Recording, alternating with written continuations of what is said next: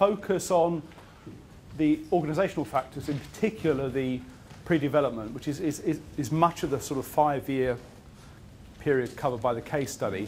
In some cases, we've got to sort of interpret or interpolate between the sort of big gaps in the narrative, but we can draw upon our experiences to do that.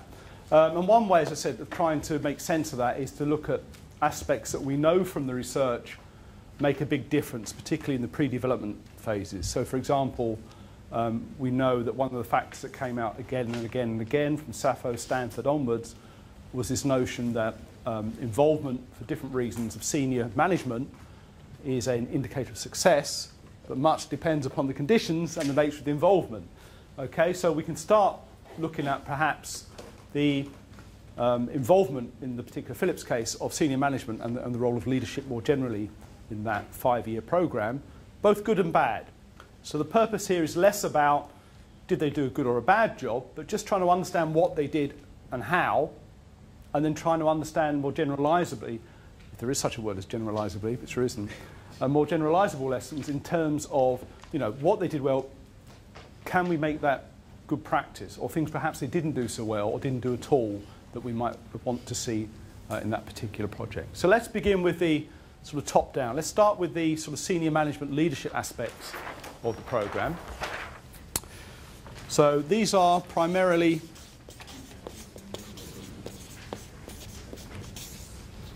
leadership, and I include in that other key individuals, because what you find from the innovation studies is it's not necessarily the sort of senior manager or the CEO or the CTO who's in charge. I mean, that's one thing you learn when you look beyond the case studies that we often are asked to consume in business schools, which are written after the event, ignoring all the dead ends, ignoring all the dissenters, and that's why this case is quite nice, because there are some sort of rough edges to what actually happened, rather than, you know, Chuck Norris, CEO, visionary, you know, written 5 years after the event and sort of taking away all the nasty dead ends and mistakes, because you don't learn much from that. Great stories, but they're not very realistic. So let's focus on leadership broadly defined. Yep. Senior individuals who are involved in this project. What do they do? Was it positive? What else could have been done? So what roles did senior management and leadership play in this programme, or programmes, I guess? Vision. Can we can we have somewhere between maybe 2 words, but not necessarily a complete sentence, because I've got to write them down, okay? So if it's just 1 word, then there's a lot of interpretation going on, yeah? If it's a whole sentence, I can't write it down. So something, 2 or 3 words is the optimum, yeah, if you like. So the whole program was based on the vision, and the top 10% of the revenue should be coming in.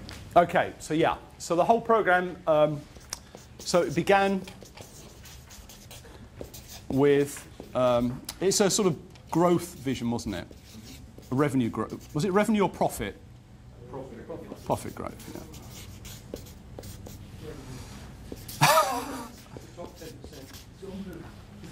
Come on, this is not a finance lecture, nobody cares, yeah? I think they set the same very early on that they were prepared to challenge. So, you know, they weren't kind of saying to the team, you know, come up with something new in a confined space. So that probably opened up room for thinking.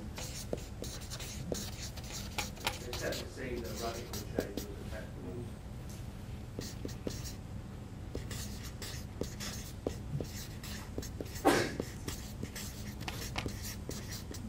Okay. Yeah.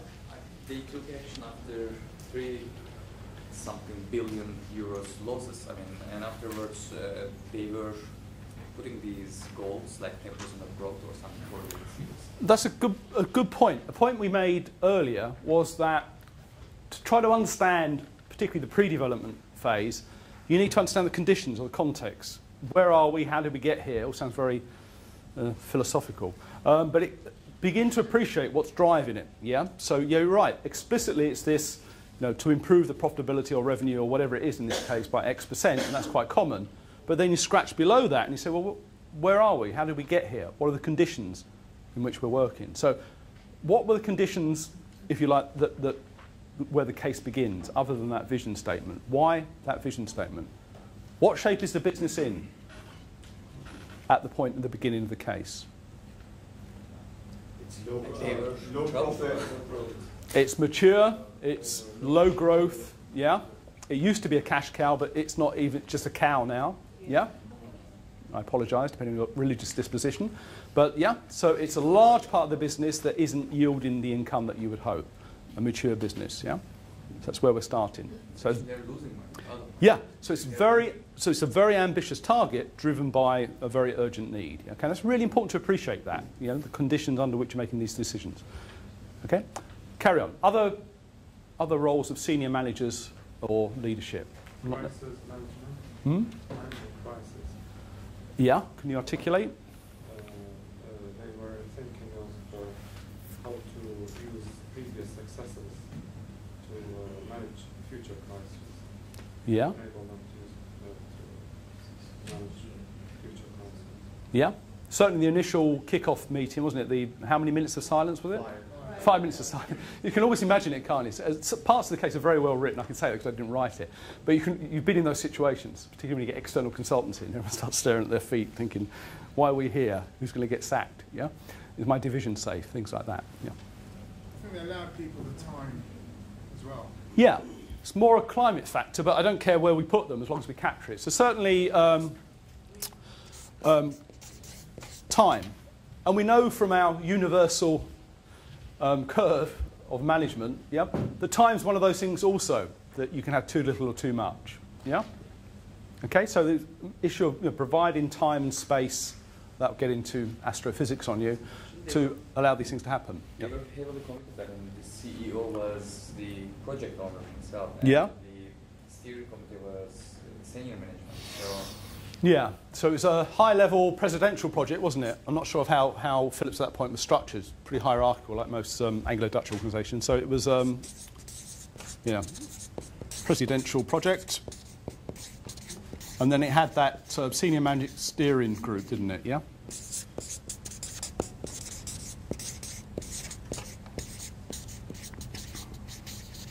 So high involvement. Ah, there's a question. 2 words, very good. High involvement. Oh, I thought it was going to be involvement. Is it high or low? High or low? It's just in the middle. Before we go further, high involvement. Let's have a show of hands here. Do you think it was? This is very scientific, isn't it? I'll get a paper out of this. No chance. Do you think it was high involvement, senior management? Because we argued the evidence suggests senior management involvement has this sort of sponsorship role on the one hand, but also this sort of helicopter bridging role on the other. And different projects, one's more important than the other. And now, throughout the case, they make the point that it started off, you know, the high-level vision, that they had it's a presidential project, senior management team. And there's a few other bits we'll mop up in a moment. So it gives a general sort of view, and they actually say explicitly along the way, therefore it was an important project, blah, blah, blah, blah. But do you see that as involvement? So one of those sort of, you know, who thinks that senior management was heavily involved in this project? Raise your hands. You get the very senior level. You can't have your hand half up, can you? It's not, The very senior management were as involved as you could expect very senior managers to be in an organisation. terms and conditions apply.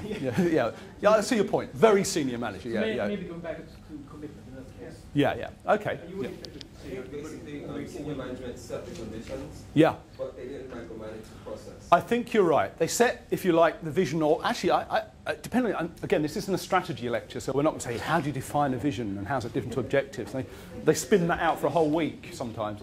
But yeah, it was a target, an explicit target, I think, more than a vision, because vision is often inspirational and quite qualitative. So it's more like almost a target, numerical target, an aspiration. But I think you're right, they set the target and they provide the conditions, or what we'd say is the climate, if you like, particularly the time, but also the resources, that sponsorship role, and then to some extent they stepped away. Now whether that's good or bad we'll find out later when we look at the process and the climate, but that's how I would characterise looking at that case, that they set conditions, set a very clear target, and then they had periodic interventions. But isn't it heavily involved? I mean, because they put these targets, they attend even to a workshop, Yeah. really full workshop. Yeah. And they, I don't know, they do, I would say, whatever it takes to make this project happen, successful. Okay. So I would say it's a heavily involvement from my point of view. I mean, but they don't attend to all the project meetings. No, of course they're not going to do that. It's crazy idea, yeah. But suppose I'd challenge that slightly, because I think, I mean, the target is just, we want more money, which isn't that visionary. And it's a nice round number as well. It's not.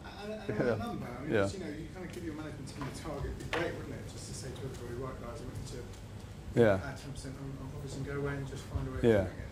Yeah. So of course, it was important, but it's not. I don't think that's was that highly involved. Yeah. What was the other? Yeah.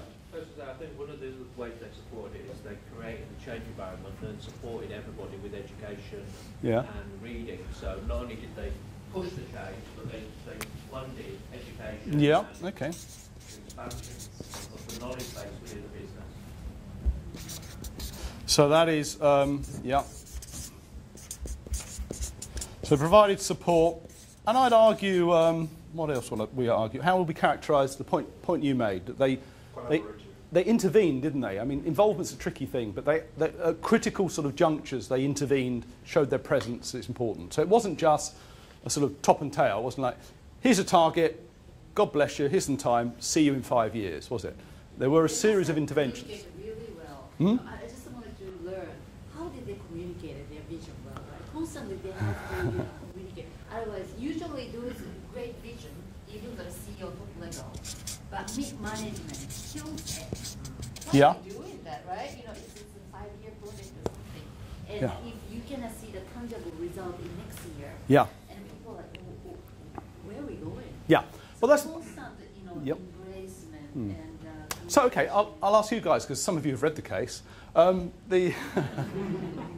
No, seriously, what mechanism did they have throughout that 5 years, particularly to the latter stages, to communicate back to senior management? Because you're right, to some extent, it was detached, and it was a very long project. Door to door, it's about 5 years, with several glitches in terms of restructuring throughout. It's a long project. Yeah. I mean, apart from pharmaceuticals, and I think, how long did it take NASA to get somebody allegedly landed on the moon? Was it 3 years or something? I don't understand the shadows either, but I think it's about 3 years, yeah? And it took them 5 years to get to the point where handing concept documents over. Yeah. So, Hard to stay energized.